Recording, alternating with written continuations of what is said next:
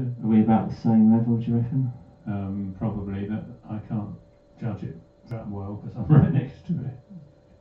Probably. I think we're alright. No, you're definitely louder than me, that doesn't matter. Okay, good. So, are we starting? Yeah, let's Have start. we started? Probably not yet. I mean. Alright. So, we're starting now. Yeah, let's start now. Brilliant. Yeah. Okay, well, I'd like to start with your name. My name, well, for the purposes of this exhibition, my name is Heckel's Horse Jr., but I'm AKA Edgeworth Johnstone. Right, so shall I call you AKA or Heckel? I think Edgeworth or whatever, or Paul, because a lot of people know me as Paul. So whatever you're comfortable calling me. I'm completely lost, but never mind, I'll say Paul. Okay, Paul. So, yeah. We are here at an exhibition in, is there a name for this gallery? Black Ivory Printmaking and Audio Club. Right, and do you want to say anything about the gallery, the situation, before we get on to the paintings? Yeah, sure. This room, until quite recently, was white. You probably remember it as being painted white. And I decided to paint it black. And as I was painting it black, it occurred to me that it took on quite a nice atmosphere. And it reminded me, for some reason, of the Stuckism manifesto. So I decided that it would be a good idea to host a load of exhibitions here. The first of which was a general Stuckist show. Actually, I don't know at what point I thought to do multiple shows. I think it's actually after the Stuckist show. I thought I should start doing solo shows, and I've got a load of your work. So you were the first solo. And then I thought, well, there's no limits because it doesn't cost anything to do. So we can just do as many shows as we like of Stuckism. And again, it all started off from just painting the walls black, and just it took on quite a nice atmosphere. Yeah, but if you move the microphone away because it's obscuring your face. Oh right, yeah. So maybe if you put it round to the side. 1, 2. 1, 2. And we can see the mouth move. That's it, that's great. See the mouth moving to prove. Let's put it back again in front of them. You've got an addiction, it's like you've got an elastic band to the sponge. I think so. I sing into this, so I'm so used to singing. Yeah, it's just nice to see the face. That's cool. So we've got a gallery, and no, I must say I think this is great because people I've heard over the years often say, "Oh, we can't get a show," and I say, "Well, you've got a flat, haven't you? You've got a house, you've got a bedroom, you know, you've got a gallery." Yeah. In fact, when I first started out, I did 3 print shows in America. At various galleries in New York and Los Angeles, because I knew people, and they kindly renamed their living quarters a gallery for a week and had some of my prints there. So, well, if you want you slip back again. Oh, sorry. Can I keep on reminding you? Yeah, sure, it's do. a bit annoying, isn't it? No. So we've got the gallery, which is an example to everybody in the world, especially people that can't get a gallery exhibition. Exactly. Well, you'll do a better job of it yourself anyway. They say if you want something done properly, do it yourself. That's what my mother used to say. Did you know my mother? I spoke to your dad once, very briefly, but not your mother. Yeah, that's what... It's funny because your dad thought I was Seb, I think. That's my son. Yeah. So for some reason I picked up your phone in your house. I don't know how it happened, but no, it's sorry. The if you want something, sorry, it's just that's it. That's lovely. Oh, okay. If I'm the director. It's funny that the if you want something done properly, do it yourself thing, because this is sort of my way of showing the Heckel's horse work, is to just do them myself and then I can show them. You know. Okay, and this segues neatly into Heckel's horse. Yes. Which is, well, shall we say who Heckel is to start with? Eric Heckel, one of the German expressionists who, Billy in particular, I mean I like Heckel as well, but Billy I think is a big fan of his. I should say. Notes to the audience, Billy is Billy Childish, who we will come on to in a moment. Yeah, and we started some group a few years ago, well actually 2014-15, and I think Billy came up with the name Heckel's Horse for this group. but at the time, Billy and I were painting all these paintings together, which we just called Childish Edgeworth, because that was us. And then Steve, who works with Billy, came up with the idea of calling our partnership Heckel's Horse. Why horse? I think it refers to a picture that Eric Heckel did that I think Billy's particularly keen on. Yeah, to be honest, I don't know. I'm just guessing. Yeah, you mentioned German Expressionism. I mean, Eric Heckel was a member of Die Brücke group, which was founded about 1905. Ernst Ludwig Kirchner was a leading light of it, and it packed up after, I don't know, 5 years or so from disputes. But there was another German Expressionist group at the beginning of the 20th century called the Blue Rider, which people might confuse with Heckel's Horse. They might think the rider was on Heckel's horse, but that's nothing to do with it. No, as far as I'm aware. Yeah. And I should say, for the audience who don't know, Billy, being Billy Childish, is known for various things, particularly his music, and he's been name-checked by quite a lot of famous people, including that guy with the white stripes, and Bjork, is it, and various. Yeah, I don't know about Bjork, but there are a few. I mean, a number of different people, quite well known. He's also an artist, poet, writer. He's probably best known as Tracy Emin's ex-boyfriend, if the truth be told, which is unfair because he's got a lot more achievements than that. And actually, the fact that she once said to him, "Your paintings are stuck," because he was painting and she'd exhibited her bed, or she hadn't done it by then, but the sort of thing she was into. And he wrote that in a poem, and then in 1999 he read the poem to me, and I said we should call ourselves Stuckists, and then the Stuckist art group was founded to promote figurative painting. That was 1999, and you have founded a Stuckist group. There's about 250 Stuckist groups in 50 countries around the world.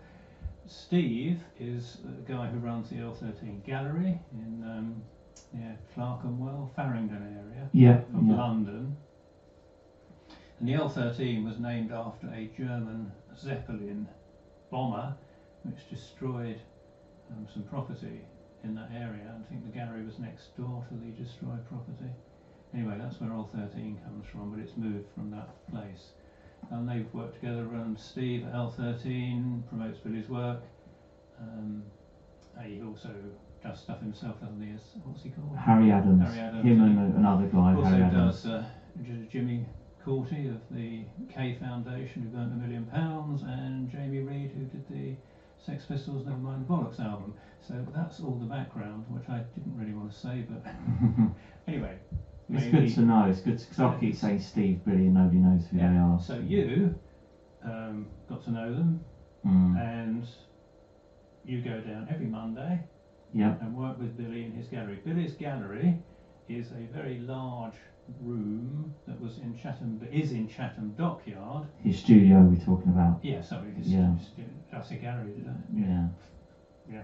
That's his studio. You work there. Billy does very large paintings. Huddy Hamper as well. He's there every week. That's Billy's son. Yeah. And Billy does like 8-foot, 10-foot paintings in a couple of hours. Well, maybe not two, but in an afternoon he'll do a huge painting from start to finish. But these are the ones he does are a very different style.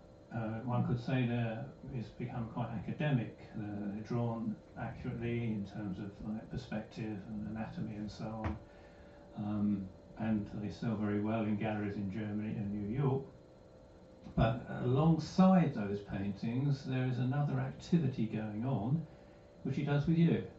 Would you like to tell us how that activity started and how it happens when you're there together? It started, well, shall I start from the point where I was already in his gallery painting, because... Were you?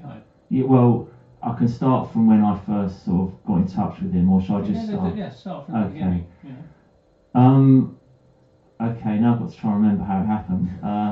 Well, you went to the L13, the gallery, and saw his shows and talked to him there, I presume. Well, maybe a couple of words. I might just say, until he emailed me out the blue one day, I'd said hardly anything to him. Sorry. I've met him a couple of times at L13, but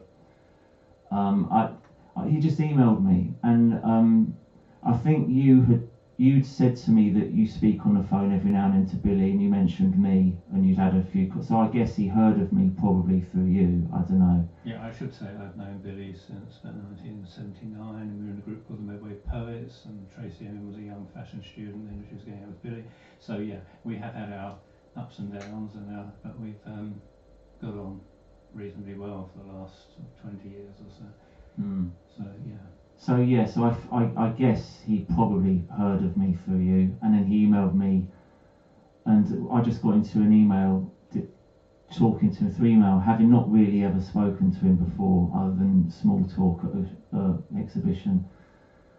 And he said, "Oh, you should come down one day." Oh, that was it. He wanted to see my paintings because I was showing him my work, and he said, "Oh, you should bring them down one day." So I did, and he saw them, and we had a chat, and then he said, "Is it quite a bother for you coming down here?" He said one day. I said, "Well, it's quite easy because I had a car at the time." I said, "I can drive to Chatham in 3/4 an hour." And he goes, "Oh, you should come down the studio one day." So I went down the studio, and I was working, and he says, "You know what you should do? You should get some big canvases," because he thought it'd be better for my work. And this is funny because Billy didn't know me, and he just offered. He's very kind of charitable, so he's helping me out a ton. And he says, you should get a load of canvases, and we'll put you up in my studio and give you a load of space. And because I think if you work bigger, it would work. It'd be better for your style of painting or whatever. Because I was always working small because of my living situation. So I did that, but I think before I got the canvases, I just turned up with a load of cardboard, and I was doing a painting on cardboard. There was a copy of a block print I'd done of it's a portrait of Picasso, and it had a couple of birds on it, sort of pecking his eyes out and stuff like that. And he goes, "Oh, that's all right," but he said, "Can I?" Did he ask you? I don't know. I think he probably did. He said, like, "It wouldn't be good if you had a couple of lines." So I had like 3 or 4 of these Picassos. So they weren't particularly precious or anything. They're all on cardboard, and he painted some eyes or a few white lines on them, and it looked a lot better. And he goes, "Okay, well that's quite good." So then I started painting on these great big canvases, like 6-foot canvases, and again the same thing happened. Billy, because it was very much kind of trying to. I mean, Billy was kind of helping me sort of get into a different area of painting. So he'd paint on them, and the first one we did on canvas, that looked really good as well. So he goes, "You know what, we should do a ton of," well, he didn't say to do a ton, we should do more of these. And we ended up just continually doing more and more and more because they're so easy. Because they're easy for me because I can just start and I don't even have to bother making them look good. I just need to leave them in a good state for Billy. So I painted, and he'd come over and he'd do it. And it was just so automatic and so sort of natural. And they had a kind of look to them that neither mine nor his works do. They are their own thing. And it kind of snowballed, and 9 years later, we're still. Although to be honest, since COVID, we've only done a couple. We've slowed right down recently. But how many do you think you've done altogether? I reckon between 150 and 200. So you usually do one each visit, do you? Not anymore. No, like I say, since COVID. Or when you were working at your peak? At our peak. Probably one a week, probably averaged one a week. Okay, and you've exhibited these at the Pushkin House. What is the Pushkin House, and where is that? Yeah, we've done that. That was a group show. The Pushkin House is it's in central London, and it's some centre for Russian culture. I don't know exactly what their sort of description is, but I don't know how this show. It's not called Putin House. Yeah. Anyway, sorry. That's all right. Okay, we'll delete that. No. We'll just do the whole thing. What was I saying? Pushkin House. I don't know how that show came up because Billy and Steve tend to do the organising side of things, and I hear about it later. I just want to make the point that you have shown them there. We've done 3. Yeah, we've done 3. We've been in 3 group shows. One was Pushkin House. That was sort of like the most prestigious of the 3. We did one at Sunpier House. That's Chatham in Kent. Yeah. Near Billy's studio. Yeah. And I can't remember. Russia. There's some show in Russia. where they showed some Heckel's horse. Although I don't think we were called Heckel's horse at that point, but some of them are showed over there. And but I don't know how. All I know about that, I looked on YouTube one day and I saw my paintings being auctioned off, and no one told me they were selling them. This is the joint paintings, is it? No, these are oil transfer drawings I did, and I just saw on YouTube that my paintings are being sold. Okay. This is interesting. If you want to move a little bit again. Oh, sorry. Does it matter if we see your face? I mean, I think we should, personally, but Yeah, we might be feeling a little bit bashful or something. No, I'm okay like this. I mean, shall I move forward? Yeah, sure. Go for broke. There we are. It's just I just find it really annoying when there's interviews or singers and you can't see the whole of their face. It just seems like you're missing out really on some of the. Okay. So far so good. Now these are not actually Heckel's horse paintings. No, they're not. They're not. They're not. They are your copies of. Oh, before I forget, are these Heckel's horse paintings for sale, or are you keeping them privately? Or? Keeping them. I don't really want. I've only done 8, and I don't really want to sell them. Not these. I mean, talking about. Oh, Billy's. Billy, yeah. Were they selling the shows, or? I don't know. I mean. Just for the viewers, you know. Yeah, I have a few millionaires knocking around. I mean, they're not sort of you can't buy them online or anything, and there's no gallery showing them. But if someone was to ask, I guess everything has a price. Sorry. I guess. It's probably too far away now. That's all right. I guess that the Heckel's horse paintings. Far too far away. All right. 1, 2, 1, 2. Perhaps you did it from the side. Check. Yeah, I think that's the trick, is to do it at the side. Okay. Check. Right. So okay.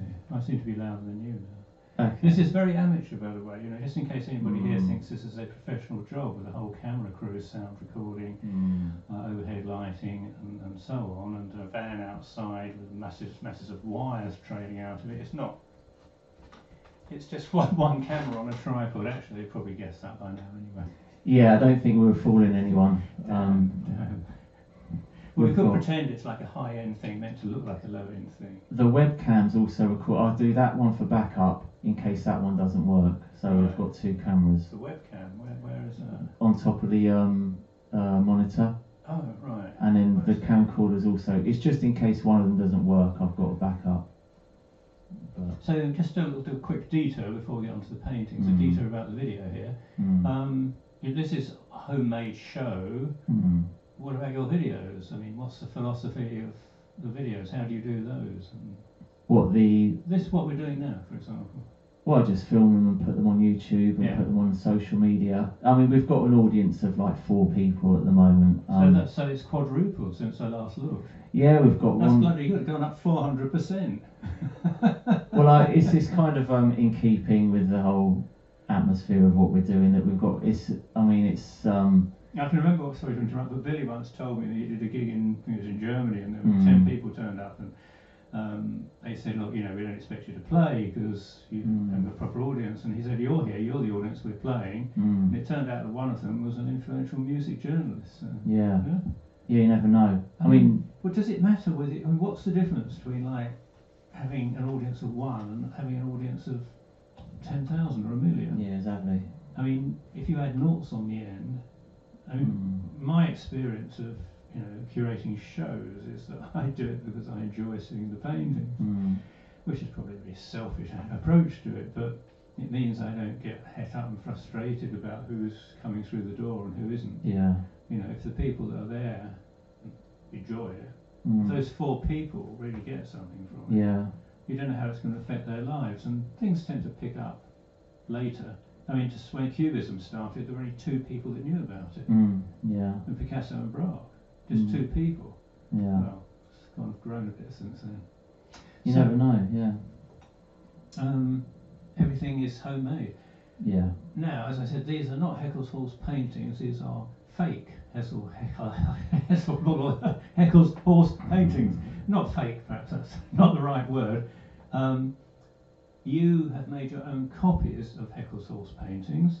These are your copies of the work you did with Billy. These are on cardboard. The ones you do with Billy are on canvas, aren't they? Linen, but yeah, stretched Belgian linen, yeah. Well, actually, no, some of them are actually on canvas, but most of them aren't. For the viewers who don't know the difference, it's all the same. It just looks like a canvas stretch. One is made from cotton, the other's made from linen, but it don't make any bloody difference, does it really? At the end of the day, except linens last longer than canvas. But the sails of Nelson's Victory lasted quite a long time. They're still there with lots of cannonball holes in them and stuff. They found them the other day. Right. A couple of years or so, 3 years ago. Anyway, they've survived. Are the originals bigger? Yes, they are. How much bigger? Right, let's take this one for example. They're all. That one's a 6 foot by 5 foot, I think. Right. So this is about, what is it? 40 by 30 or something. Something, yeah. And it's your reproduction of a 6 foot by 5. Foot. Yeah, I'd guess. So quite a lot bigger. In fact, if it's 6 foot, it would be the size of me. So it'll be up to there and across to there. Yeah. So, it's like, what, quarter of the size? Why did you decide to do it this size? Just that's what the materials are that I have. Okay. I didn't need them to be big. Okay. Why did you do them? Lots of reasons. One, I suppose one of the main thing is I like them and I can do them, and it's not that I definitely couldn't do them without Billy, but I'm sort of quite. No, sorry, why did you do these? These particular ones. These copies. Oh, sorry, yeah. Yeah, so what I should say, I'm not trying to say I could do the main Heckel's horse without Billy. When I say I'm quite interested to see what they look like when I just do them on my own, you know what I mean? But also I wanted to use this space as the show to do some sort of thing for Heckel's horse, because Heckel's horse has, despite Billy and I always wanting to do a show, it's never really been possible. And I thought, well, I've got Charles's show up here, which I did at the time, and I knew that Charles had a solo show here, me. and the plan was for Jasmine, I think, to go next. Jasmine's surreal. Yes, her paintings are down here. Actually, yeah, just next to me. I keep calling it Jasmine's surreal, isn't it? Yeah. Okay. Right. So Jasmine's surreal was lined up next, but I thought, well, I could take Charles's work down now and get mine in quickly, because I've got you, Ron Troop, Emma Pugmire, and I was thinking, well, when am I going to do my show? Because I want to get mine done. So I thought if I quickly took down yours, I could do an Edgeworth Johnstone show. But then I thought, well, I've got no enthusiasm for doing an Edgeworth Johnstone show, because I just don't. But I thought what I would like to do is put up Heckel's horse paintings. But obviously I can't do that because they're not mine, they're me and Billy. So I thought, well, if I do them myself, then I've got complete control and I can put them up, and I can not only do an art show, but I can promote Heckel's horse so more people learn about Heckel's horse, and also for the artistic value in themselves, hopefully do some decent paintings. So what's this exhibition called? Heckel. Who is it by? It's called Heckel's Horse Junior, and it is by Heckel's Horse Junior. So self-titled exhibition. Okay, so let's just take this painting. I mean, I'm familiar with some of the originals, so yeah, I mean, I recognise these are the types of paintings you've been doing, ones I've seen in Pushkin House, for example. Yeah. But I'm not, I don't know them in intimate detail, so I could be fooled because they're kind of like it. So if I put the original next to this, what, apart from the size, what differences would I see? Not much. I mean, I have pretty much just copied them. This one is we did after a painting by Mikhail Larinov. We did quite a lot after Larinov, who's a Russian painter from a couple of 100 years ago. Early 20th century. Okay, sorry, early, yeah. He's most people might know his, I don't think he ever got married, but his partner, Natalia Goncharova, is quite well known. Yes, he was the highest selling female artist at auction, I think, at the moment. Oh, okay. Yeah. And he was a sort. He's Russian, but there's links with him and Picasso and that whole avant-garde crowd. Yeah, Billy and I did a load of paintings after Mikhail Larinov, and this was the first Heckel's horse painting. This is painted after the first Heckel's horse painting we did of a Larinov painting. That one is that was sorry. Oh, sorry. You talked about doing a Larionov painting. Have you sort of more or less copied a Larionov painting? No, in the style of, or inspired by? Inspired by Larinov. So the Heckel's horse paintings that were done after Larinov are not copies. They're just we use Larinov as a starting point, but the end result looks quite a lot different. Oh, I see. So the whole Heckel's horse project stemmed from Larionov's inspiration? No, we were already painting together before we started doing Larinov paintings. Oh, in the kind of same style? Pretty much. I mean, we were already... So he just got hijacked and incorporated into it en route, and you moved on like a little bump in the road, and you carried on going? Well, we didn't stop, you know what I mean? Like, we did them as well. So it's like, instead of always doing a painting for maybe a sketch, or maybe even just off the cuff, occasionally Billy would have this Larinov book, and we'd go through it and pick out paintings that we liked.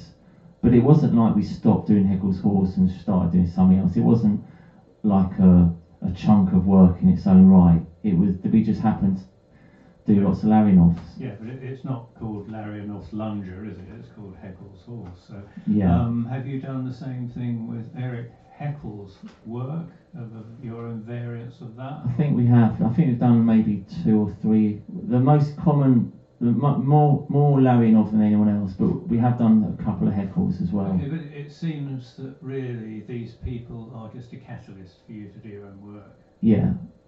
Yeah. Okay, so if we get on to the paintings themselves,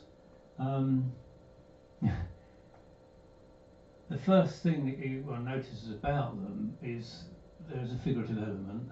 There's kind of often is a person or people, sometimes a horse, but still a person there, actually a horse and person there. I can't see that one, it doesn't matter, you're in the way, but there seems to be a person in all of them, the ones are here.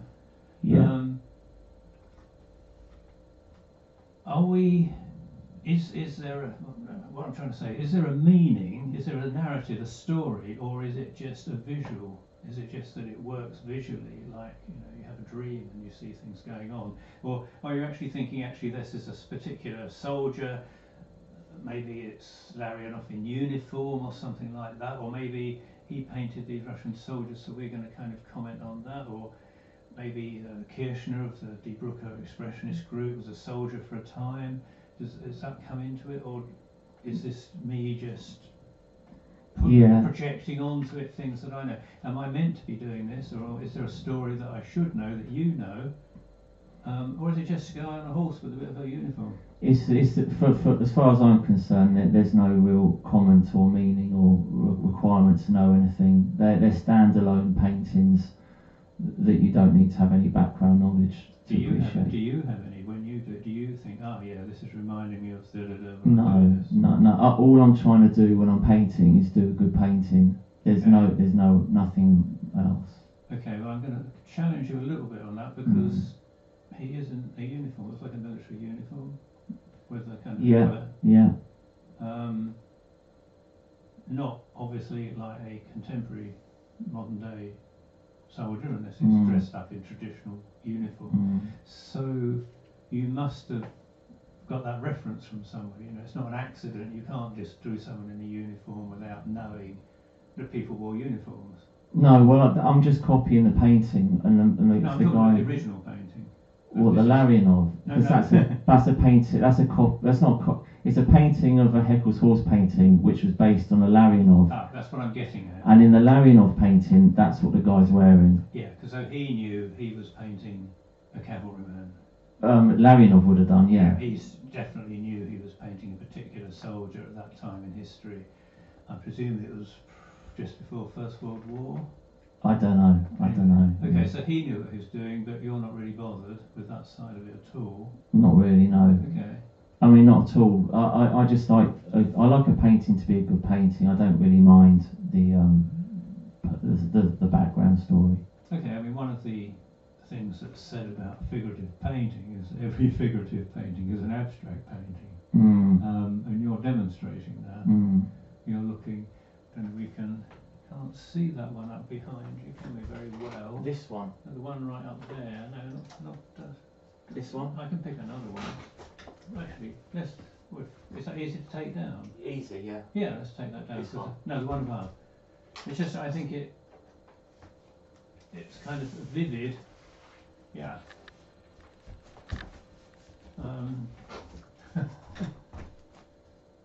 We could hold it up here. Yeah.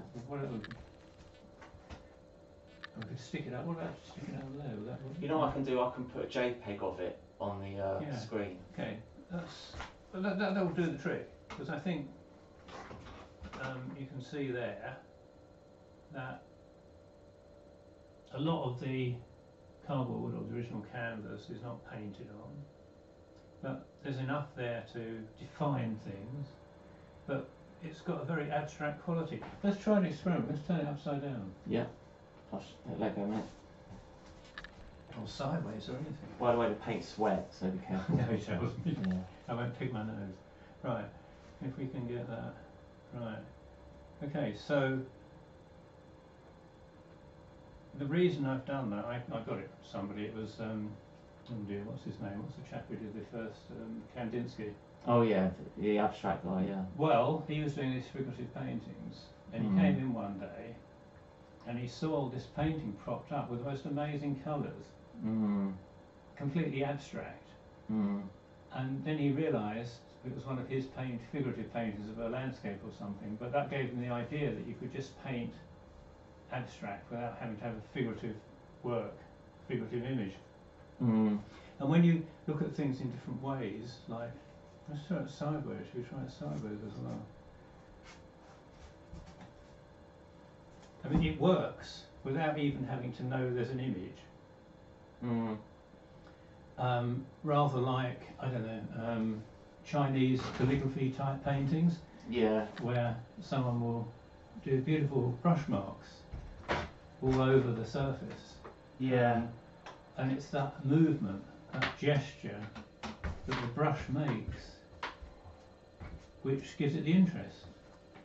And anybody that's done something like that will know that you can do that brush mark and it can be very dull and prosaic, or you can do it and the variation, the pressure and the dynamic, the direction it's going in, the flow of the ink and so on, comes alive.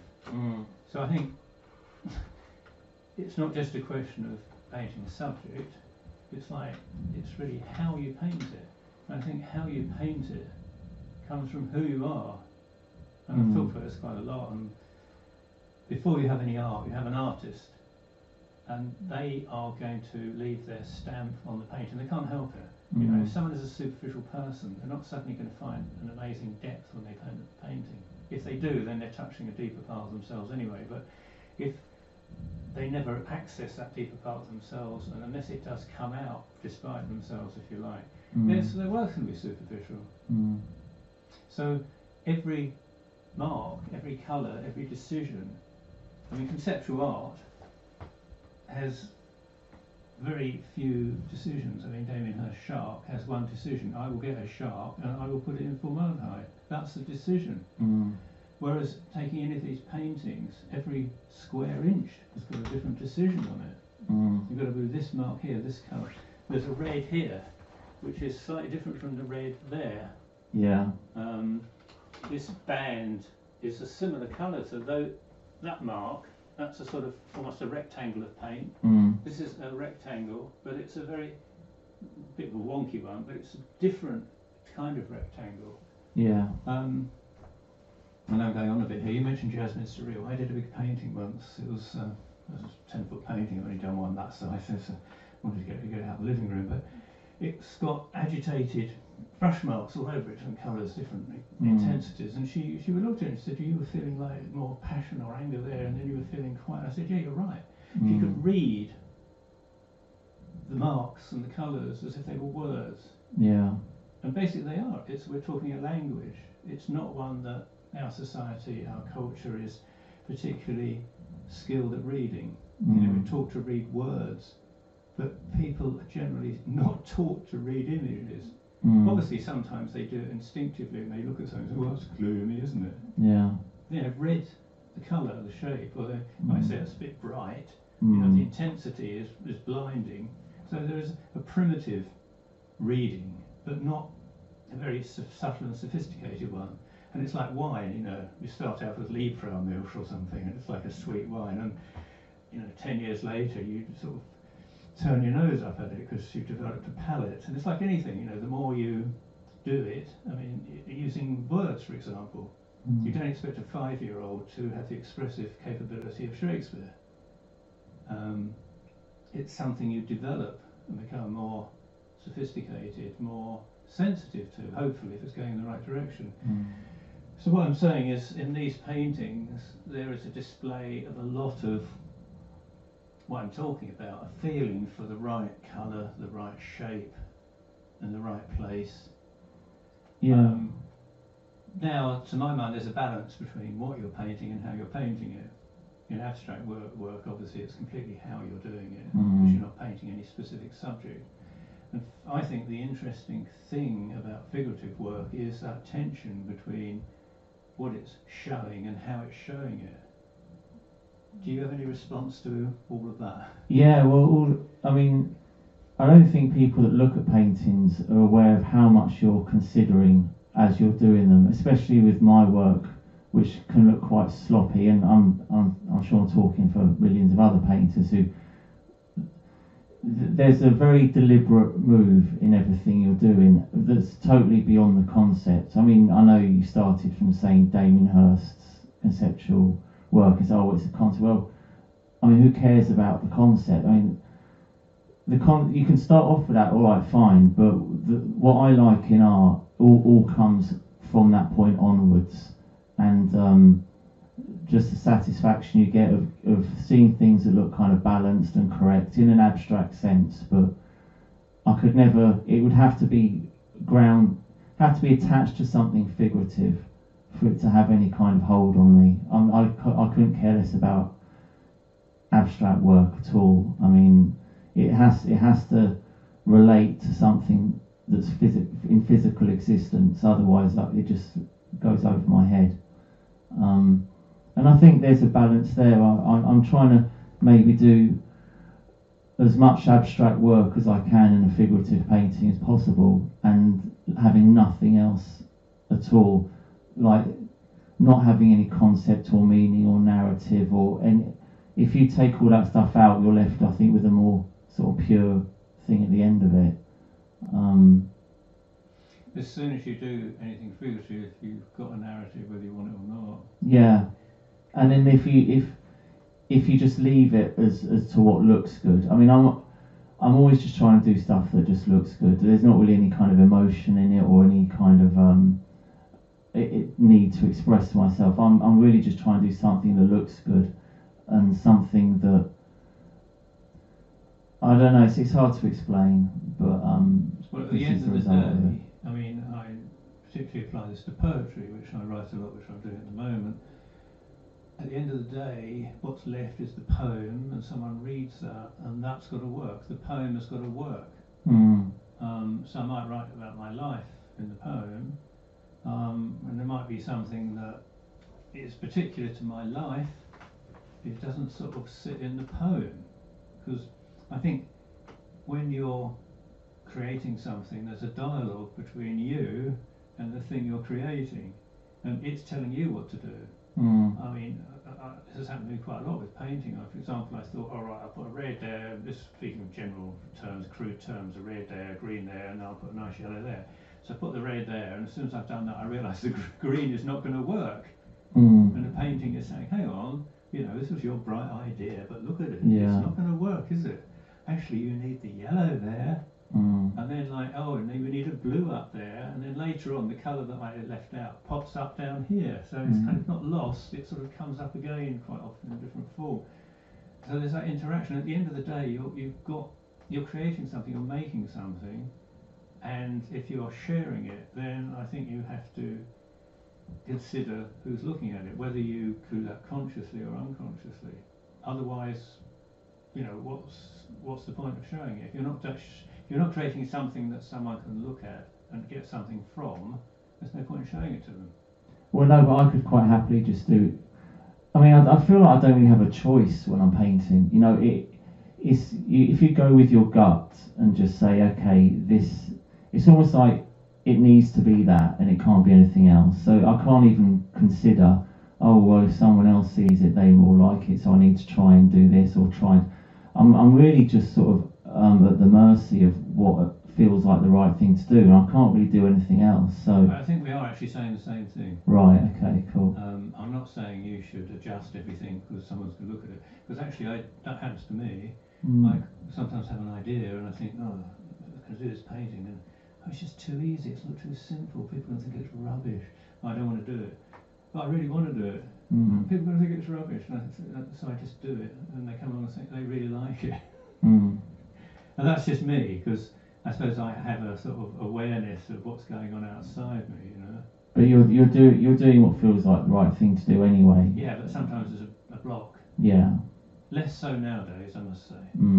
But in the past, more so. Yeah. You don't have that. But you talked about doing what's right on the canvas. And that's exactly what I'm saying, that it is telling you something. It is, yeah. And I was even thinking this, what was it, Monday? What's the day today? Wednesday? 2 days ago.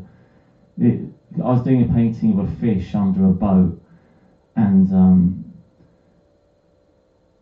I mean, I realised that I don't really have any choice. This is going to be a fish under a boat, because if I come in with my bright idea, it's going to totally screw it up. So you're just sort of following orders, really. Yeah, I mean, the one that we pulled down from the wall and showed in front of the camera, I mean, I'm facing that, so it's the one that's easiest for me to look at, and there's a man, he seems to be wearing a hat, and there's an animal of some kind. I'm not very good on animals. Is it a pig of some kind? Yeah, I think it's a dog, I think. Dog. Yeah. And, yeah, pigs don't normally have pointed noses, but then neither do dogs unless they're pointers, I suppose. I don't know much about dogs. But I get a feeling from it. It's not unpleasant. I think just a few lines can be very suggestive. So the man's face, there seems to be a certain thoughtful quality to it. He seems to have stopped and be thinking about something, and that's something that everybody can relate to. And the animals there, well, again, you can relate to that. The animal sort of seems to be, you know, absorbed in its own life, sort of mooching around the ground, sniffing the ground.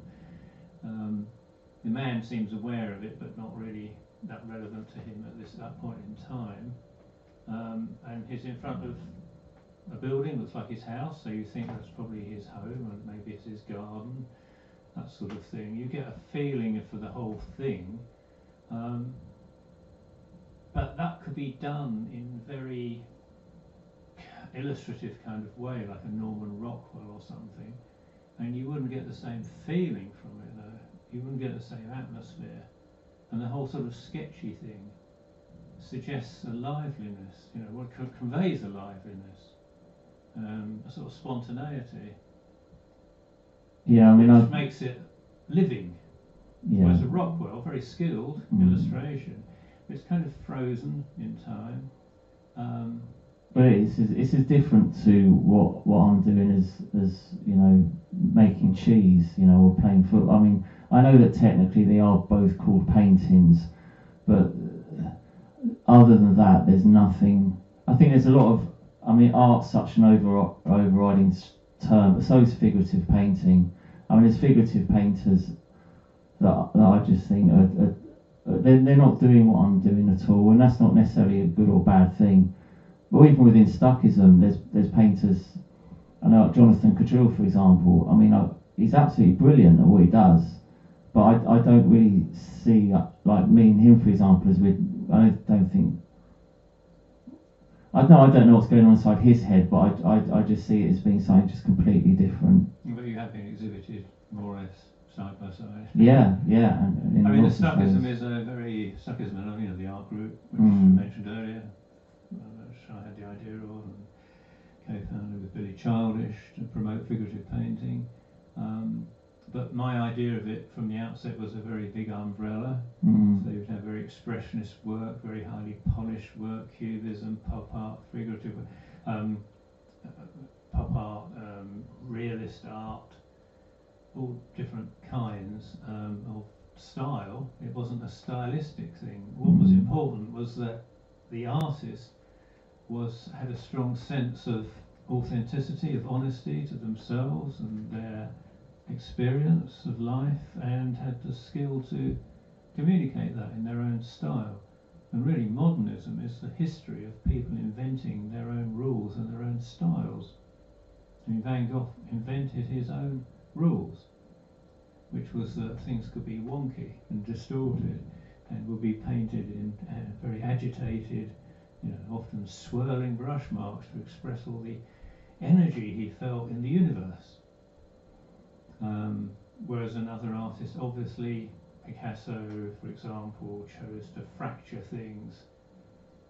He didn't, in his Cubist period, have the same, well, he had some of the same brush marks, but not for the same effect at all.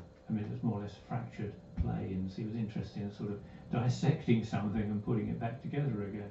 Different, but it worked in his terms. You look at any of the modernist artists whose work is successful, and they've invented their own domain to work in.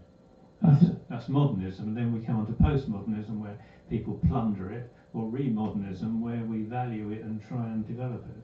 I think any good art is, I think that what has to be, any good art is just authentic. And I mean, Van Gogh said anything done in love is done well, and I think that's basically it. I mean, I read the Stuckist manifesto and I think, well, that's how I write songs. That's how whenever I'm doing anything, it is just that feeling of authenticity and nothing else. And then what you've got will be original, because despite the fact there's 8 billion of us, we've all got individual handwriting, we've all got individual. That it will be original by default. You don't have to try and come up with some clever idea to separate yourself from the crowd, which is what I suspect is going on in a lot of contemporary art, and the art at the time. The Stuckist manifesto was a contrived originality rather than just your own natural originality that you have. And if I look at Van Gogh's work, I don't see someone who's struggling for an idea and all of a sudden came up with something. I just see someone who's just doing what he feels he has to do, and by default he just happens to have made something original. And so going back to what I said about Jonathan Crewell, maybe I was actually completely wrong in saying that. Maybe we are actually essentially the same thing, but just manifested very differently. But essentially it is just two artists doing their stuff, and there's no other way it can be done or said. Is that screen meant to have clouds on it? Oh, it's the one down there, so I was looking at the one behind. Oh, sorry, yeah, I've got two monitors. I'm getting fooled here by the high-tech layout. Yeah, I've switched to two monitors now. I used to do a lot of teaching poetry in schools, freelance, went around schools and performed and so on. And I told the children in the class, I said, I want you to write about the thing you're a world expert on. No, we're not world experts. I said, yes you are. What did you have for breakfast this morning? What did your dad say? What did your mum say? I said, oh, this, that and the other. So you're the only person in the world that knows all that, aren't you? Yeah. So, what was it like when you went to school? What did you see? Who did you talk to? How did you get here? I mean, you are a world expert on that. And then they start trotting out, oh yeah, and this happened and that happened. And suddenly you've got this whole treasure trove of personal experience. Yeah. Or you can just say to someone, what was the worst thing that happened to you? What was the best thing that happened to you? And they come out with extraordinary things. And it's all there in so-called everyday life. Yeah. I mean, you don't have to... Yeah, I totally agree with you about this striving in art for so-called originality. And what it comes down to is trying to find a material that hasn't been used for art and calling it art. Mm. So you find a shark that hasn't been done in art, so you call it art. Oh, it's original.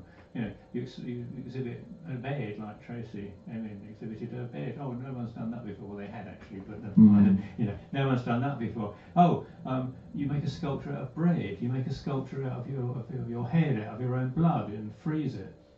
Oh, that's new, isn't it? That's new. Well, what's the difference between a sculpture of a head in blood in a freezer and a sculpture in bronze? It's got the same contours. It communicates. Well, it's a concept, you know, but is it actually? It's not a very interesting concept. Oh, you get it. Okay, you get it. The joke or the cleverness. Bing, you know. Oh, that's clever. And then once you've got it, it's like, well, it's just a sculpture. Yeah, you can spend all night just coming up with arbitrary stuff like that has no depth to it, and it is new. You know, I'm sure no one's, you know, stuck an ironing board on top of a carrot and spun it on the head of a daisy. You know, is that a genius idea because it's new? It is now. Well, exactly. that's one. I mean, like I say, we could come up with a list of 500 by tomorrow morning, and it's all just complete nonsense. Well, of course, you've taken part in Stuckist demonstrations against the Turner Prize outside Tate Britain several years, and that was going on for about 20 years. It's stopped now because I got fed up with it. I was actually given a conceptual art award by the Proto Mu group for the demonstration against the Turner Prize. And of course, if we said it was a conceptual art piece, it would have been treated very differently.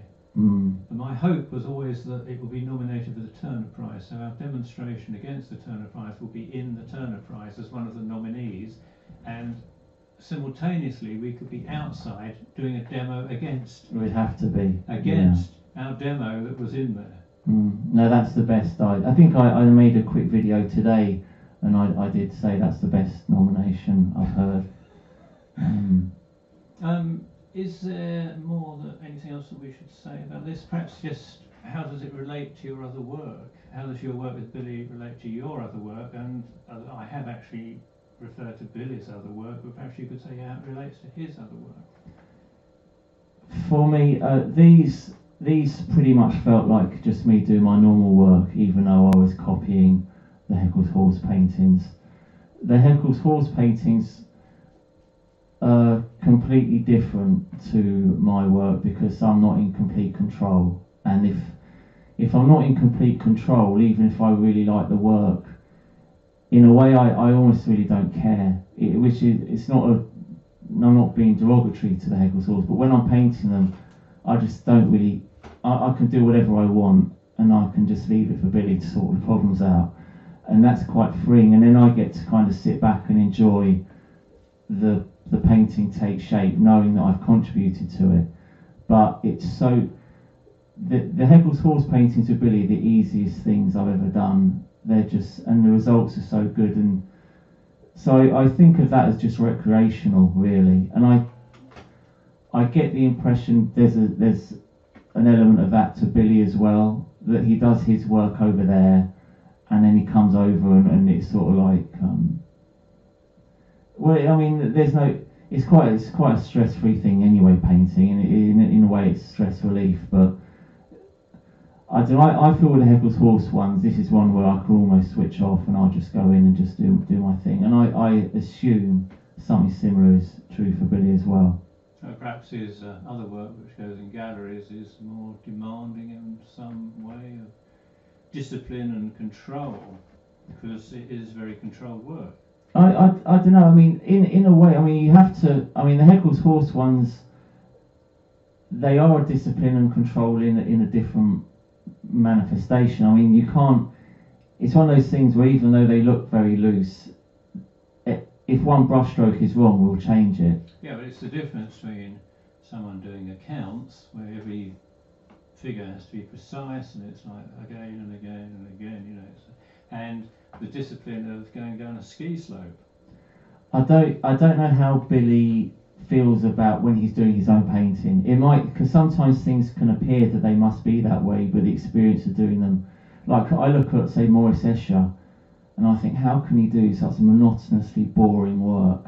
But obviously, in his world, it might have been what it feels like for me to do a Heckel's horse painting. Yeah, I wasn't saying Billy's was like doing a Oh, canvas. sorry, I but was just drawing a distinction between how you can have different types Yeah. of discipline. Obviously, going down a ski slope very fast, you need discipline, yeah, but it's a different kind of discipline. All I was just saying is different Yeah. kinds of discipline. That's all. sure. And going down a ski slope is presumably for most people more enjoyable, not everybody. I mean, Paul Harvey does incredibly detailed, meticulous work that would drive me bonkers, and he enjoys it. He thrives on it. You know, Yeah. it's him to do that. Yeah, He finds it very, therapeutic, very fulfilling.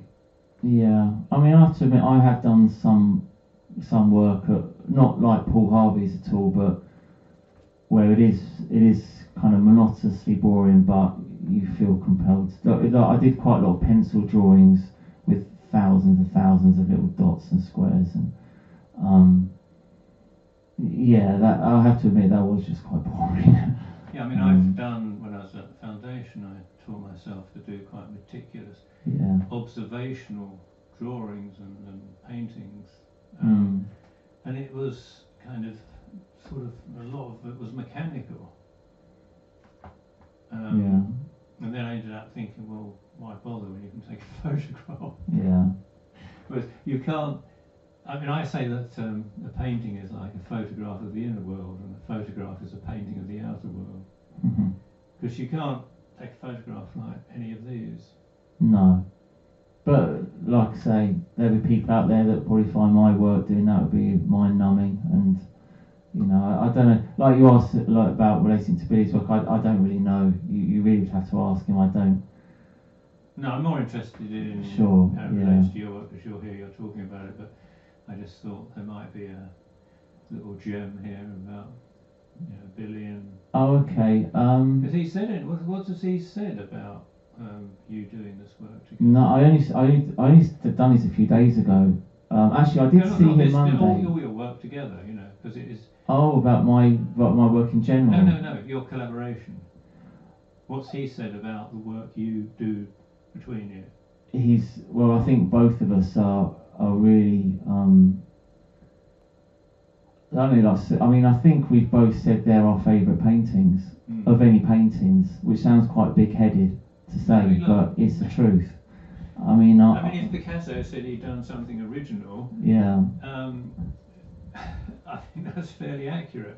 I mean, is that big-headed? I mean, that's ludicrous. It's just full. And if he said, "Oh well, it was nothing. It's not going to have any. It's had no effect in the world at all," that would be a load of rubbish. Exactly. You can either tell the truth or not, and if it comes across as big-headed, then that's just too bad. I think so. Exactly. Well, good. Well, it shouldn't come across as big-headed because you don't have a choice. If you think that, you think that. Yeah. And I think Billy and I both rate the Heckel's horse paintings extremely highly. Otherwise we wouldn't have done 200 of them. We wouldn't have bothered. But you said that you start them, you bash something down, excuse the word bash, but you create something, you put down what you feel like marks. Presumably you've suggested there's a dog or a figure in a house or whatever, or maybe not all of those things, but some of those things. It's not just abstract marks. No, I don't do abstract. I always paint figurative. Yeah. I never paint so abstract. So you've got some kind of figurative image always, there. yeah. And you said he comes along and works on it and pulls it together. Yeah, usually that's how it happens. Does it happen the other way around? Or do you then ever work on what his work? Yeah, I do. Yeah, most of the time. And then does he ever work on what you've worked on and what he's worked on? How many times could that happen? Oh, there was one painting we did of a bullfighter with the bull on top of him, and we went back and forth at least 5 times. We ended up both painting the same painting at the same time. I think we were both at a loss, and then we turned it round, and we kind of went all over the place on that one. I don't think there's been another painting like that. But did it work in the end? Yeah, always does. That's a good thing. Like with my paintings as well. But did you have favourite bits of the painting, and he comes along and obscures it? Does that happen? No, because I don't. Or vice versa. Does he sometimes get a bit disgruntled? Oh, that was a really good mark there, and you decided to paint over it. Not that he's told me about. I mean, I don't, because. So it requires a lot of tolerance on both sides. Well, I don't care anyway. I mean, I've never done a painting and like with Billy, and thought, I hope he doesn't touch that bit, because the thing is, whether it's good or not is all relative to what's around it anyway. So a good thing there is only good if everything around it. So you know it's all going to change anyway. So I don't really care what he does. And anything I do, if I really liked it, I could just try and do it on my individual. One thing I have done, if I've done something good, I have photographed it, just so I've got that, because I know Billy's going to come in and completely change it. But again, it's not nothing I really care about, and there's no disgruntledness or anything. I think probably getting towards the end of the conversation, Yeah. does that feel like that? And normally at the end, you know, I think people say, "Ooh, how do you see it going? Where's the future?" For Heckel's Horse Junior, I think I'm going to carry on doing more, because these were so easy to do and I like the results. So I've done 8, I'm going to do a ton more. Oh, hang on. For sure. Yeah, so just for the future is Heckel's Horse Junior. I'm going to keep doing a load of Heckel's Horse paintings. Heckel's Horse, I don't know, because we've kind of stopped. We haven't really done any in, I mean, we're talking August 2022. You go down there still? I still go down there, but we've just stopped doing What do Heckel's you Horse do when you paintings. go down there? I just do my own work. Oh, I see. Why? I don't know. It's sort of like, I guess, because I don't know. We just haven't been doing them. So do you think Heckel's Horse has reached its end, or do you think it just needs a break to get back to it again? I really don't know. I mean. Watch this space. Yeah. Because it's been so long. Like we've done, like I say, in the last. It's August 2022. COVID was what, 2020. Yeah. I think we've done. Let's end by blaming COVID. Yes, COVID's fault, and Billy and I will get back on it ASAP. Okay, thank you.